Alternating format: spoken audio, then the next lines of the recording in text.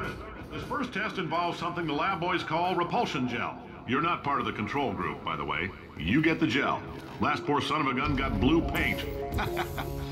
All joking aside, that did happen. Broke every bone in his legs. Tragic, but informative. Or so I'm told.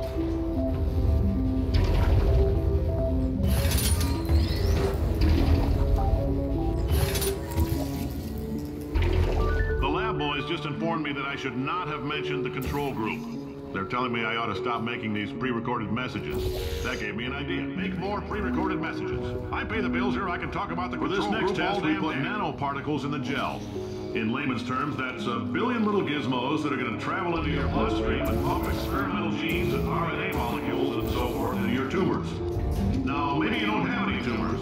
Well, don't worry. If you sat on a folding chair in the lobby and weren't wearing lead underpants, we took care of that too.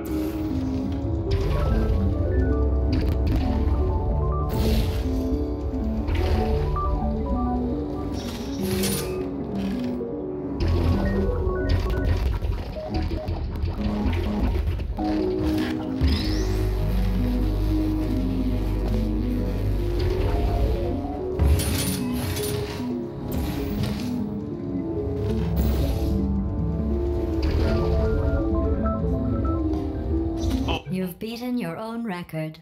That's a low bar, but you managed to gently tiptoe over it.